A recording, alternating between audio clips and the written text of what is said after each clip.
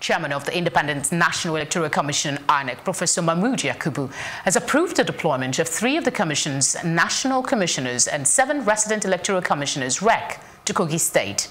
Ahmed Biambo, Head Voter Education and Publicity Department in Lokoja office of INEC, announced this on Monday. He mentioned the 3 national commissioners to include Mohammed Haruna, Solomon Suebi, and retired AVM Ahmed Muazu.